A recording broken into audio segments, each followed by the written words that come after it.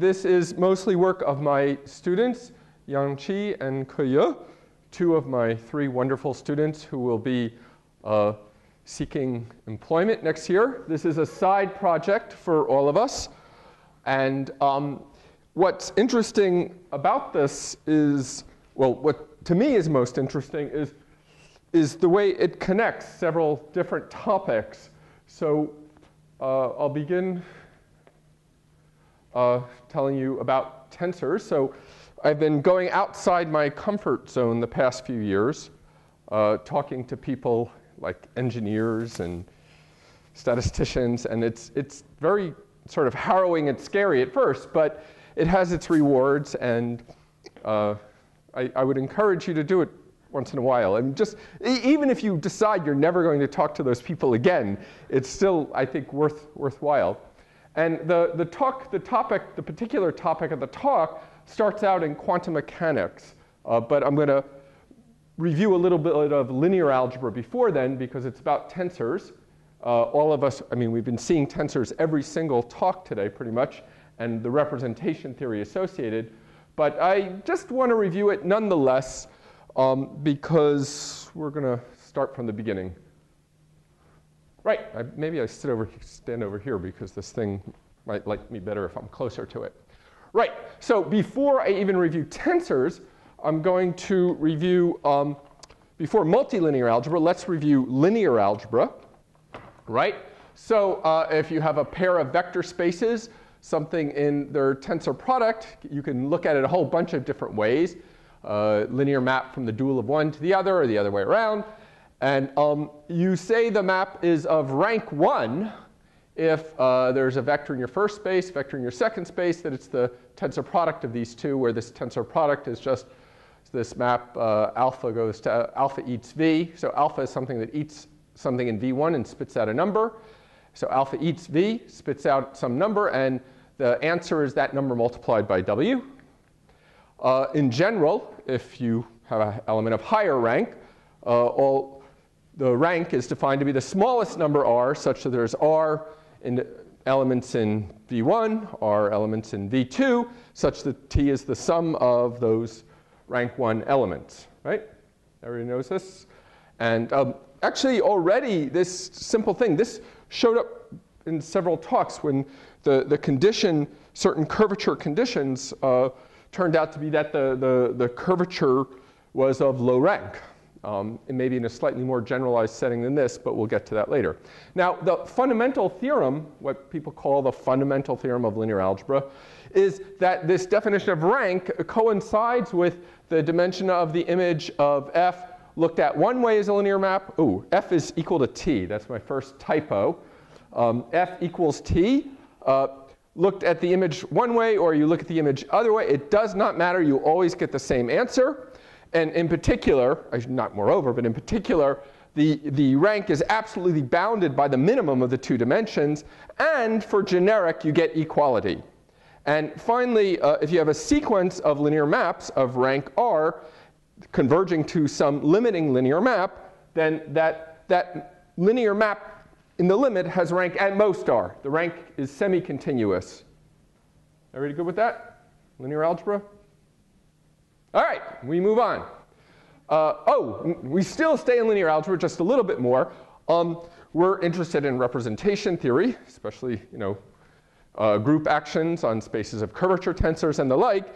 And here, the representation theory is very simple. There's only dimension, say v1 is smaller than v2, dimension v1 possibilities up to change of basis.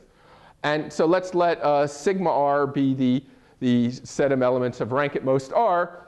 Oops, I wanted to say one more fact about that. And as you know, that's just the zero set of the r plus 1 by r plus 1 minor. So it's an algebraic variety. It's quasi-homogeneous. Well, anyway, we know everything. We think we know everything there is to know about that. So let's move on. Right, now we have a bunch of vector spaces. We have a tensor inside. And again, you have this linear map interpretation. You move one out and map it to the others, and just as before. And it's rank 1 if there's one vector in each space that is the tensor product, where when we use this linear map interpretation, v1 will eat say we do this T1, V1 elite alpha, and what spits out is some scalar times the tensor product of the rest. OK?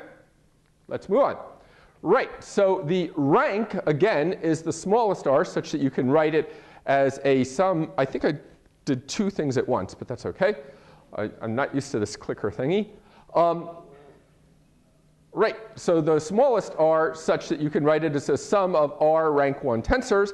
And the big news is that the fundamental theorem of linear algebra, which we took for granted, is absolutely false for tensors. Every single assertion is false. So in particular, if you start out with a generic tensor, then its rank is roughly, if these are all of dimension capital M, it's m to the n minus 1 roughly, which is a whole lot more than the dimension of each of these.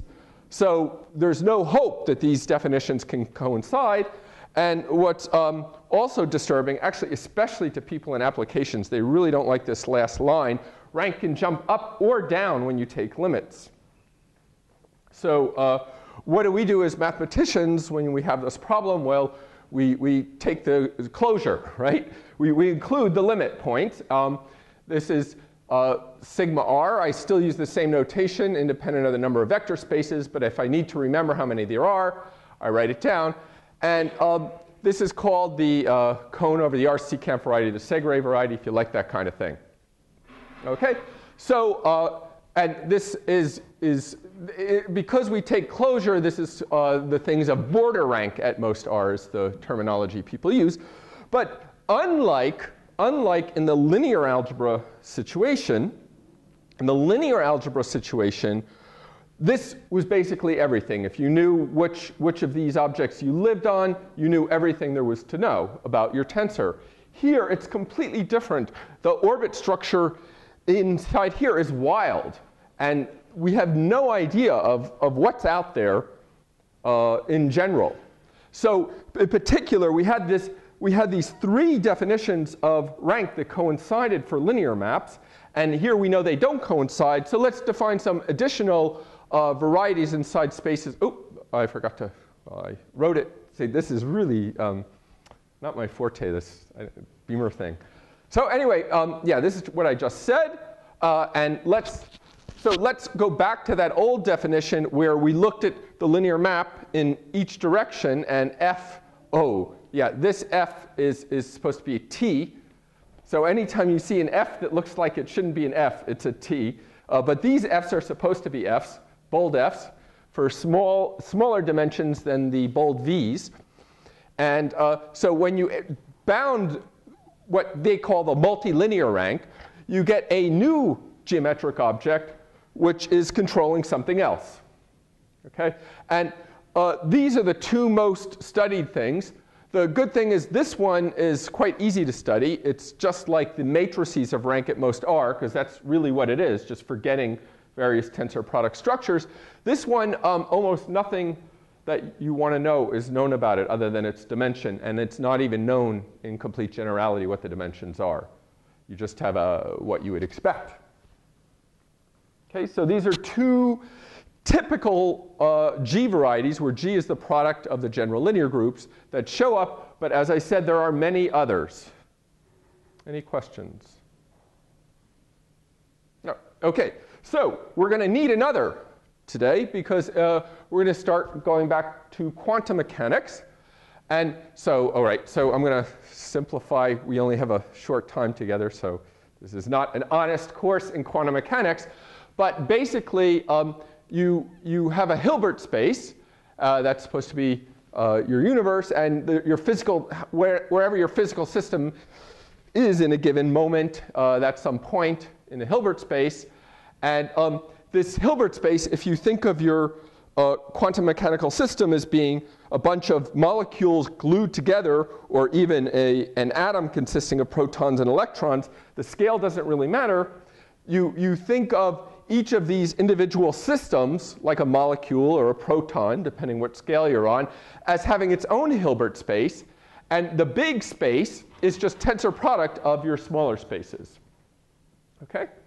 So somehow you have, now let's just do a thought experiment, right? Say we have a lattice, right, where we have, say, 10,000 or 100,000 molecules, even if we're only looking at spin up or spin down, we got 2 to the 10,000, 2 to the 100,000, we have a mighty big space to do calculations in.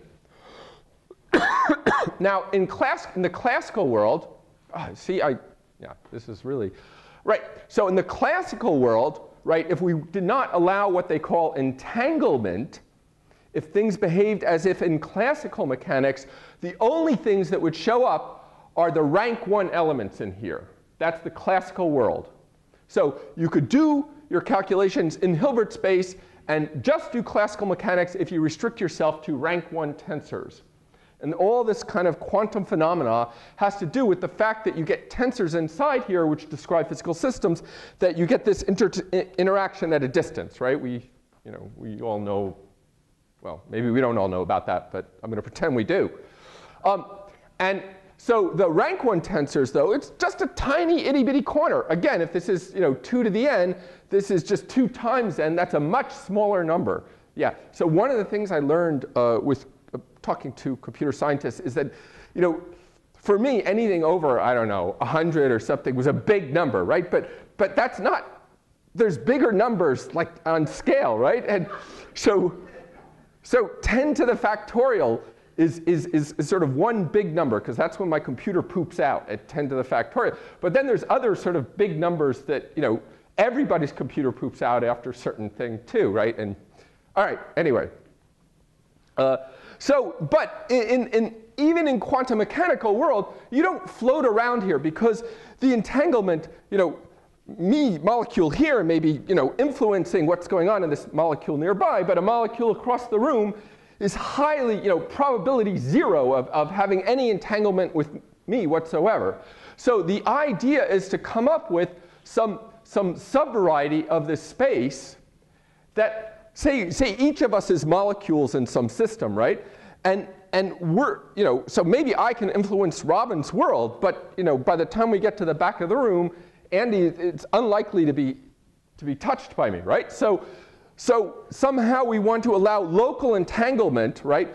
So the tensors between Robin and I can have high rank, but as far as Andy's concerned, it should be as if we were in the classical world, right? So that's the idea, is to come up with something sitting inside here that's a lot smaller than this thing that represents things that are feasible. Okay, so let's do it. So I'm not very good at drawing. I should have at least put 4x4 grid, but you'll have to imagine that this is really like 10,000 by 10,000 grid to make this picture meaningful. So let's say we're all stuck on some lattice, some crystals or something, molecules in a crystal, and we're arranged in some nice regular pattern. And so the one here is likely to be entangled with its nearest neighbors, but not something far away, right? So we want to come up with a subset of the set of all of Hilbert space that models this. That's the goal. Okay? So what do? Well, we need to come up with some auxiliary construction that's going to enable us. So imagine we have a vector space attached to each of these molecules, and then we want sort of some entanglement to be allowed here, but not between this one and this one, right? That's the idea. Okay? So let's draw a picture of who we're going to allow to dance with who, and there we go. So now I have to use this picture, or whatever configuration I have, to come up with a subvariety of, say, C2 tensor to the 9th in this case. And it should be something small that we could work with. Physically reasonable and relatively small, right? Because, and actually the physicists have heuristic arguments that you cannot even theoretically have arbitrarily high levels of entanglement. But I don't understand those arguments, so I'm not going to share my ignorance with you. Right, so there we are. Everybody understand the goal? Okay. Well, some people are nodding, but nobody's nodded off yet. I'm very proud of you all. This is a really rough time of day, and if I weren't lecturing, I would be nodding off. So here's what we do. So we have that graph, has edges and vertices. to each vertex, I already told you what to do. We're going to take whatever Hilbert space is associated to that molecule. And then, yeah, that's just notation. And then inside, oh, I'm going to forget about the inner product structure on the Hilbert space, because it doesn't matter for this lecture. It's a GL affair, not a SU affair. So, right, so we have this graph. We have vertices, we have the edges, and now to each edge I'm going to attach a number. So to edge 1 I attach a number bold E1, to edge 2 bold E2. And the size of these numbers is going to tell me, so let's say edge 1 connects molecule 1 to molecule 2. The size of E1 is going to control, well, if E1 is equal to 1, they're not going to be allowed to be entangled at all. And the larger E1 is, the more entanglement I'm going to permit. Okay? So this vector here, so first of all, the graph structure tells me who's allowed to dance with who. And this is telling you sort of how close you're allowed to get. So, you know, if Ej is you know, some big number, they're doing lampada or whatever. Right, so I think I already said all of this. Right, oh, we got to make a directed graph because we're going to do contractions of tensors, but that just doesn't really matter. Right, so here's the definition. It's going to be a little hard to parse, so I'm going to do an example, then go back to it. So we're looking at all tensors in our big vector space that come from taking a little tensor, a bunch of little tensors, one for each vertex, and we have, so if it were a classical thing, we just have a vector in the vertex, and we take the tensor product of the vertices. But instead, I allow this little bit of, to neighbors, some interaction with the neighbors. And again, the size of these vector spaces is going to tell me how much. And then, since I have the vector spaces and the duals are lined up, I can contract, get rid of that auxiliary thing to get back into my original space. Right, and I think this is already something I said as well. OK, so let's do an example, then I'll go back to the definition. Your questions are welcome.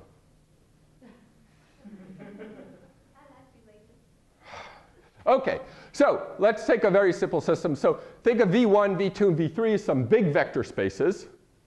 We only have 3 molecules. And V1, as far as its world is concerned, it's going to interact with V2. But V3 is too far away. V2 is in the middle. It's going to interact with both V1 and V3. Right? It's going to be entangled with both V1 and V3. Possibly. We're going to allow it. So let's just turn on a little bit of juice, allow a little bit of entanglement here, a little bit here. 2. That's the smallest you could have to have something non-trivial. And let's just take a bunch of, say, independent vectors in each vector space. So our first big tensor associated to this vertex is going to be in the vector space associated to the first edge and the vector space associated to this first molecule. So it's a tensor product of 2 vector spaces. And I'm allowed anything in there. But notice that since this number is small, at most 2 vectors from my first vector space are going to show up. My second molecule, this one can really sort of mess with everybody. And so it's allowed an arbitrary element, an element here and an element here. So really, think of the tensor product of these as a C4. So I have 4 vectors. That one is a 2. That second one is a 2. That can show up here. And then the third is basically the same as the first. And then when I tensor it all together, I get some mess, and then I contract, and I get something that looks like this. So only 2 vectors from here are showing up. And as far as it's concerned, these 2 things could just be one molecule, right? I mean, it doesn't even notice that this is separate from this. And so it's this with this one, so this with some complicated thing, and then this U2 with some other complicated thing, right? I should have put parentheses. So from the perspective of this thing, it's allowed sort of 2 dimensions worth of entanglement. But look at what happens to our middle one. Our middle vector space has 4 vectors showing up. And so it has quite a bit of entanglement going on. So there's a completely elementary geometric description here that this is something we've seen before in this talk in disguise, namely just the rank 2 things where I forget that this is 2 different vector spaces, and I just think of it as one big vector space, tensored together, V2 tensored V3, and I'm allowed up to rank 2 here, and similarly on the other side. OK, let's go back to the definition just to make sure. Yeah, right. So again, we have for each vertex, this is our total Hilbert space. And we're only going to allow ourselves to occupy things that we get by sort of these auxiliary constructions and contraction. Right? Should I think of this as, is this a linear space or just some? So this is a vector space. The T. This tensor network states. Will be a linear space. It is not. Yes. And in fact, now we get to the subject of the talk. So even in this one, you see it's not linear. It's the intersection of 2 algebraic varieties. Right? Right. So the purpose of this talk is what kind of sets are these? That's the purpose of this talk, is to explain to you. And we have a fairly satisfactory answer of what these things look like. Right. So let me tell you, so in speaking to people in the outside world, not only did I speak with computer scientists and engineers and statisticians, but I've also spoke with a physicist. So that's like a little closer to home, right? We kind of speak the same language. And in particular, he was aware that there's something to check with this definition. Namely, if we have a convergent sequence of tensors that each of them for time non-zero lies in one of these tensor network states, is the limit also a tensor network state? That was his question. That is this thing Zariski closed? And he's, being a physicist and sort of closer to us than most of these other folks, he not only knew how to ask the question, but he answered it at least if you had a chain or a tree, but already for triangles, he didn't know. And I should say, in the physics literature, the tensor network states that show up the most is exactly these large loops. So I forgot to make the slide. So you have some big loop. Yeah, I should put some dots. Because if you have a molecule, to the outside world, if I'm standing over here and I want to know the physics of this, really the boundary, the geometry of the boundary is what's governing the physics. So even though there's all kind of stuff going on in the interior, they ignore it. And since they ignore it, I'm going to ignore it too. But it doesn't matter for the geometry of the talk. Right? Oh, so let's do the first case that's not a tree, a triangle. I feel much better writing on the board, Andy. I'm sorry. I'm from Stone Age. What can I say? Right. So let's do triangle. So we have V1, V2, V3, E1, E2, E3. That's what we're going to talk about for a little bit. Oh, but that's not what we're going to talk about because right, as I began this talk, I told you the reason I find this quite exciting. The theorem, to be honest, is not super deep, but it's good because it answers the question of some physicists. And you never know when you meet someone on the street whether they're just telling you something's important or making it, whether it's really something important or it's just something that they and no one else cares about. So I looked up these tensor network states, and there's like a lot of preprints on them. So I don't know whether physicists actually care about his question, but they certainly care about these things, and they're using them left and right, especially the large loops. Right, but I'm not going to talk about that for a minute. I'm going to take a complete detour. I'm always tempted to talk about this geometric complexity theory, but I've been, some of you have heard me lecture quite a bit on it, so I thought I should talk on something else. But I couldn't resist at least 5 minutes of it. So there's this, famous P versus NP problem. So the traveling salesman, you can't find a fast path for him. That's the conjecture. And Valiant translated this to a problem, sort of algebra. Namely, we take our favorite polynomial, the determinant, and we want to realize a permanent. So that's the permanent is you take the determinant and you just put all plus signs in. So it counts perfect matchings on bipartite graphs. So it's sort of NP complete or whatever, and it's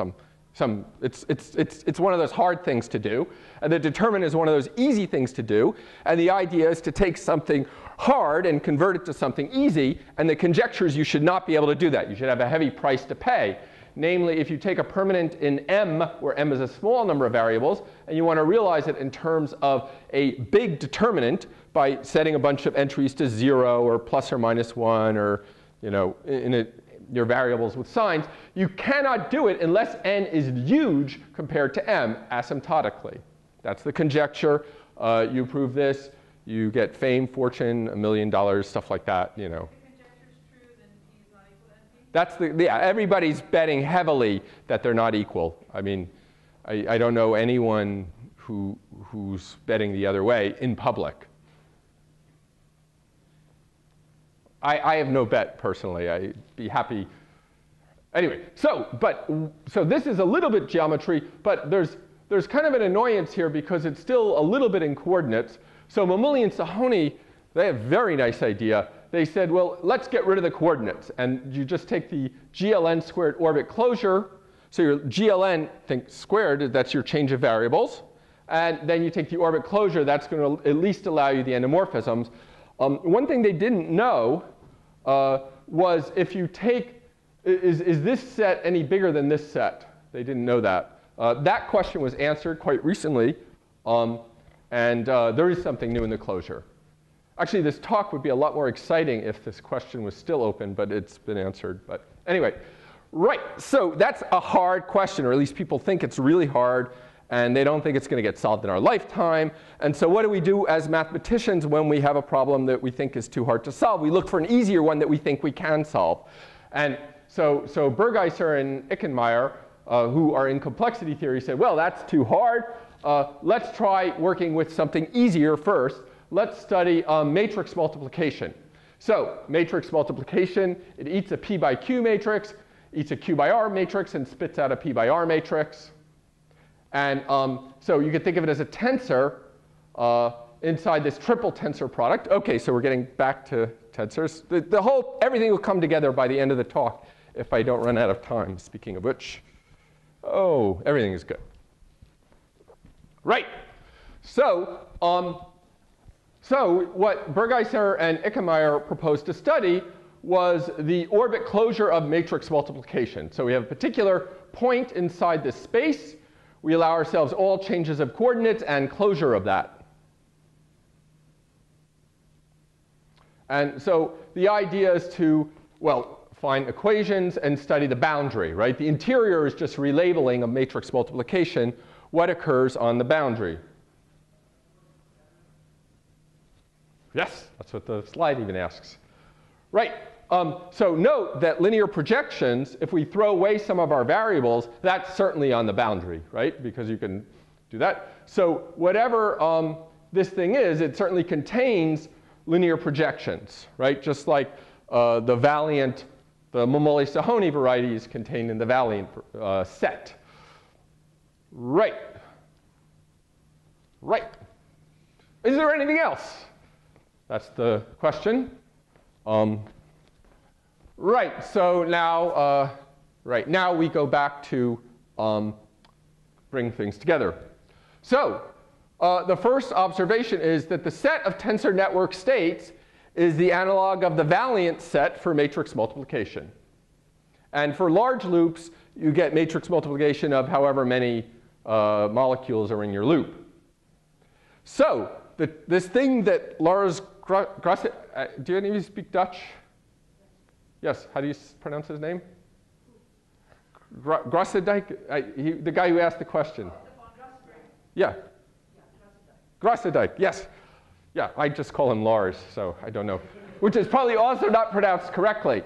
But anyway, he's not here today, so at most one of you is going to be outraged at my mispronunciation.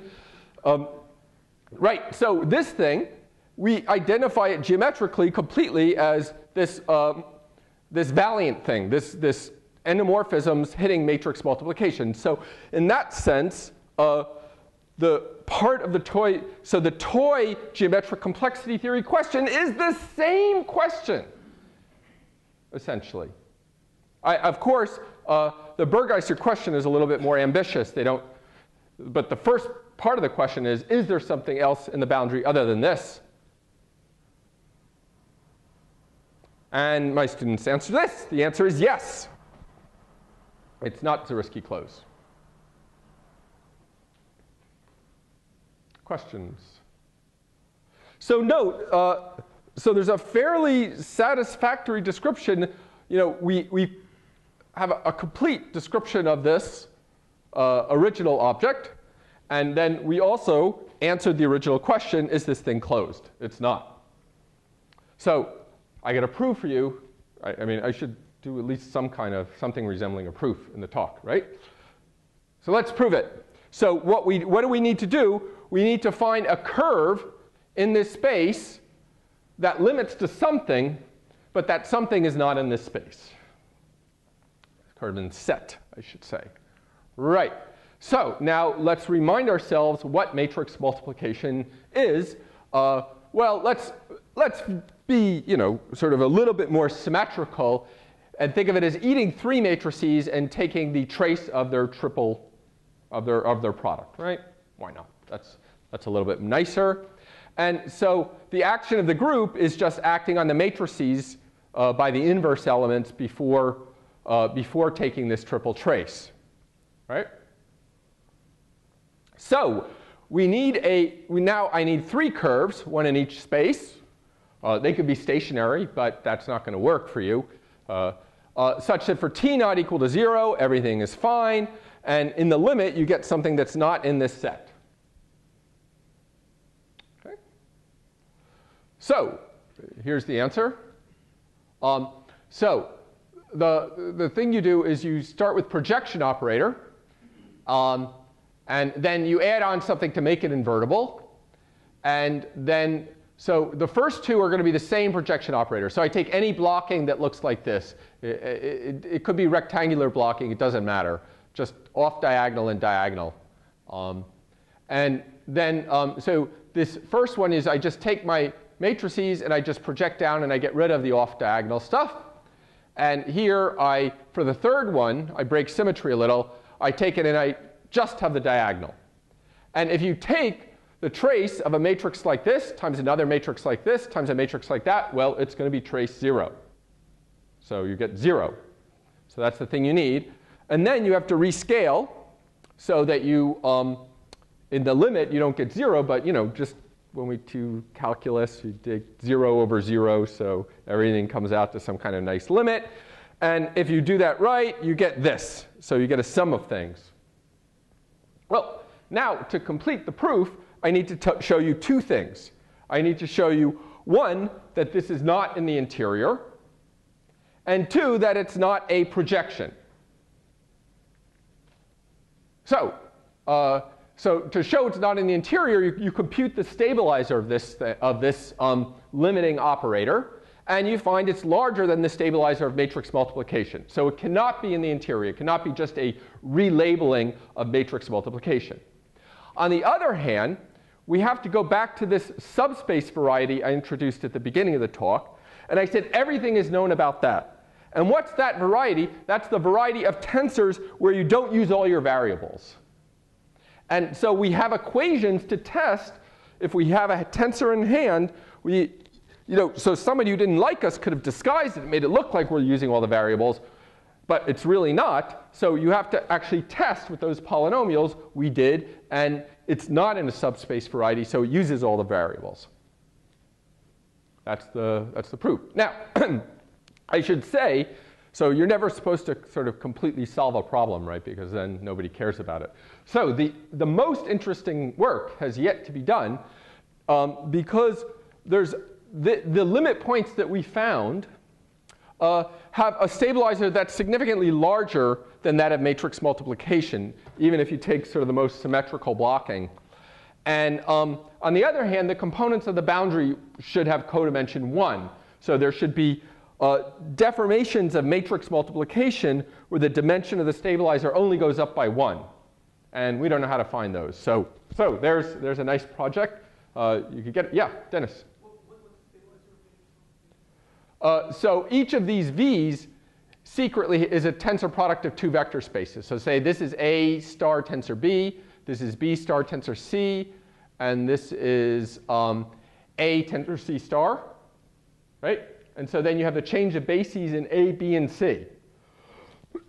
So if it's PQR, you have GLP cross GLQ cross GLR is the stabilizer inside GLPQ cross GLPR cross GLQR. So the group, yeah. So you have sort of PQ squared plus QR squared plus, as opposed to just P squared plus Q squared plus R squared. So that tells you the dimension of this variety, which I think I wrote down already.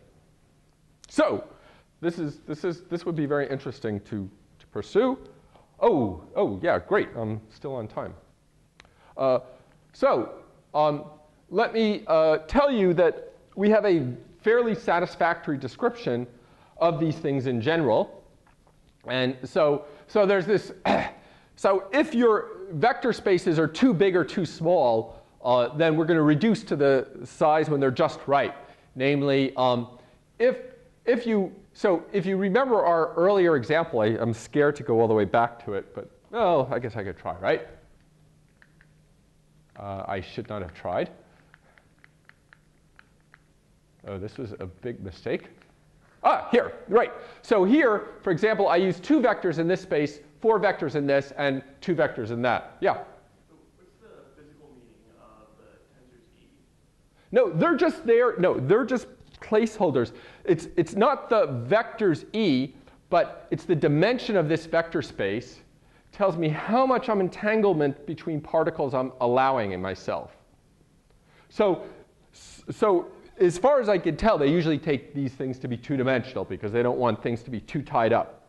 I mean, the tensors E that appear in your formula is before you contract the T1, T2, T3. Right, these are just placeholders. See, this is an element of a vector space, this is an element of the dual space, and so I'm going to glue these together. They're going to wash out. They disappear. So that's just an auxiliary space that allows me to entangle the things here with the things over here. But they must be specifying, what information do they encode? They encode the dimension of this vector space encodes how much entanglement is permissible between this thing and this stuff over here. If you made a choice of the E's, what would that be? Yeah, like a probability of entanglement or an actual force, or what would that mean? If you get E1 equals 5, E1 equals 7, say, or any, coefficients. No, these are vectors. These E's are vectors, right? So they go away. They're not. Yeah. You've only got E1 and E1. You've only got 4 of them, right? It's sort of like saying there's not entanglement far away. Yeah, and over here, there's going to be the same number of E's for this little V1 in the corner, even though the whole space is huge, right? So locally, this is sort of the picture on this gigantic thing. I guess the question is, how does the vector space describe entanglement? No, it's the dimension of the vector space. If the dimension of the vector space is 1, Why don't you just assign a number? Just assign the vector space. no, because we're not fixing a given system. We're fixing a set of admissible states. And so as we run over all possible vectors in all these vector spaces, that would run over all possible feasible states. But we want to study not a particular state at a given moment, but we want to study all possible states a given system could be in. And these vectors govern it. But these things wash out. These E's just, they go away. So it's really the dimension of that vector space that's controlling the permissible entanglement, and that's the thing to focus on. And the structure of the graph says who gets to entangle with who. Okay, now I have to do another. I think if I do this, it goes faster, right? Yeah. Oh, too fast. Okay. Right. So like I said, if it's just right, if we use up all the v's for our most generic state, so that's the dimension of my vector space here associated to my molecule is equal to the product of everything near it. So in physics, this is not what happens. In physics, this one is much smaller, and I'm going to tell you how to deal with that. But first, let's deal with when we have equality. That's called critical, and otherwise it's subcritical or supercritical, right? And so subcritical is not really so interesting because that's not what's going to happen in quantum mechanics. So, but nonetheless, we described it more or less. They're just projections of the critical case. The supercritical, though, is really physically what ends up happening, that these vector spaces are smaller than are bigger. The dimensions of these vector spaces are bigger than the things they can be entangled with, right? Otherwise, you just collapse the system. Right.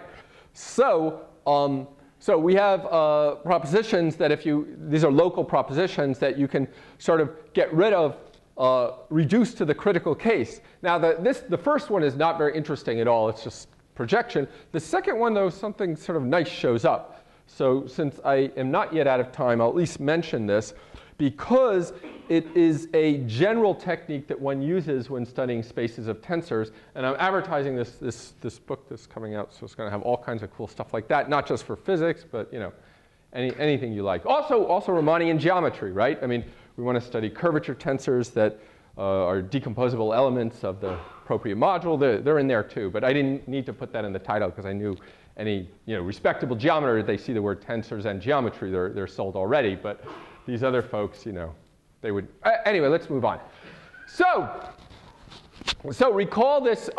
These tensors that don't use all the variables, so they actually sit inside some tensor product. Another typo. Yeah. No, it's OK. So the actual tensor sits inside the tensor product of a bunch of smaller vector spaces where these f's are the sort of multi-dimensions. So basically, you're not using all of your space up. And so there's a nice, this thing is almost homogeneous and has been studied quite a bit by algebraic geometers because it's a prototype of something called a Kempf-Weyman desingularization. It's a prototype of a G variety describable via a Kempf-Weyman collapsing of a homogeneous vector bundle. So this thing is not homogeneous, but it's describable essentially as the total space of a vector bundle over a homogeneous variety. That's actually a desingularization of it. So let me, I got to zoom now. OK, so we have Grossmannian, we have tautological subspace bundle. We take tensor product of tautological subspace bundles over Grossmannian. This projects down to our original space. And the image of this bundle is exactly this variety. So we have a homogeneous bundle over a homogeneous variety. Here, if you believe Borel-Weil theorem and maybe know something about spectral sequences, you could compute all the cohomology here you want. You can compute minimal free resolution. It's all been done. In this particular case, everything is understood. And the theorem of Kempf and Weyman is you can translate all your knowledge of everything here down to here, even though this is sort of crushing this thing down a little bit. It's the total space here is a desingularization of that. And so, yeah. So anyway, so the geometry of these supercritical cases is that you can realize them as a tower of bundles, or rather the image of a tower of bundles over the original one for the subspace variety. And I have to stop. I have to stop. Yes, thank you.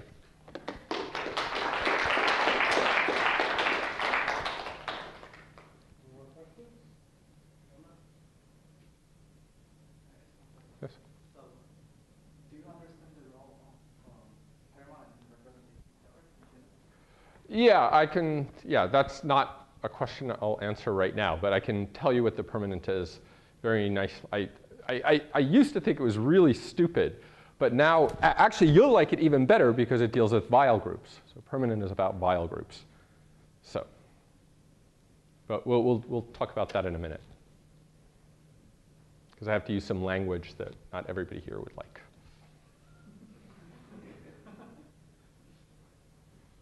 More questions? Okay, I'll ditch the mic. We can talk about it now.